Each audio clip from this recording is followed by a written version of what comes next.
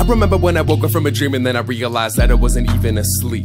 Osmosis implanted the idea in my head, and I allowed it to breathe. Like a dragon guarding his mountain, I keep one eye open, part of my surroundings. If these walls could talk, I would ask for his memories. Mine isn't good enough to recall anything about it, cause mine is out of space, but who's counting? I just lost count of any coherency or the amount of thoughts in my head that I try to keep drowned. Bruh, I'm the Kama Sutra, I'm the Anunnaki, I'm your main influence, I'm Prince Hammurabi. I'm the Japanese pilot who snorted meth and flew to Pearl Harbor to go kamikaze. On both sides of the spectrum. Peace, love, and affection. Hate, greed, and aggression. Death, health, and infection.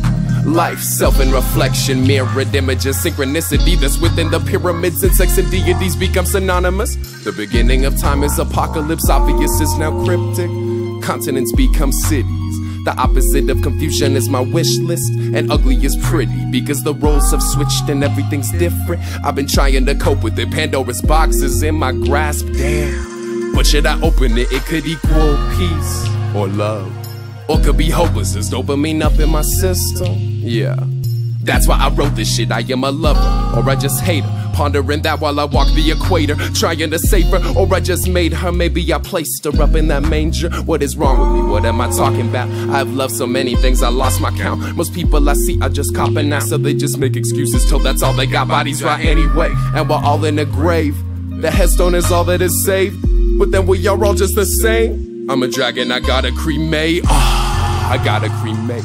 I'm a dragon, I gotta cremate. I gotta cremate.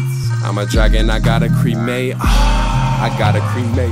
I'm a dragon, I gotta cremate. I gotta cremate.